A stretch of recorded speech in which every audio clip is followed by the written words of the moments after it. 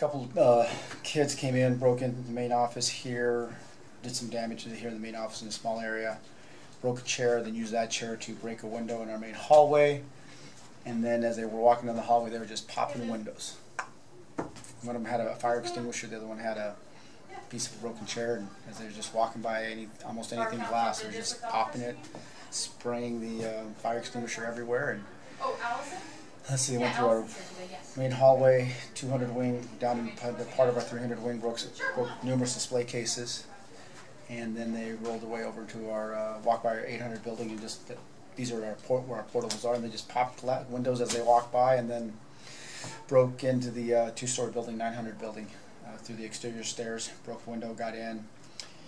went into one classroom, broke a couple windows, and then just sprayed fire extinguisher stuff all over the classroom, and then down the hallway, and then continued to break more windows as they're walking by.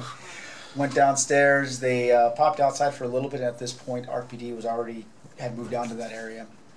and then they were broke a couple more windows in our downstairs portion of that building, and then were arrested.